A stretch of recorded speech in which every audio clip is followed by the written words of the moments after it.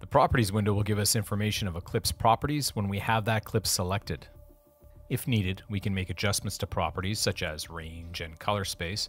Although this can be adjusted from the bins in the spreadsheet, we also have the option to make these changes or to refer to the information from here. This is also where the properties for any of the soft effects will show up. Animatable properties can be keyframed by selecting from the animation menu and then setting a keyframe. All properties can be animated through right-click animation menu. You can manage the number of panes that are shown in the Properties tab, lock a specific property. Also, you can close all the properties, or hold Control and press the Close button to keep the selected properties in the pane.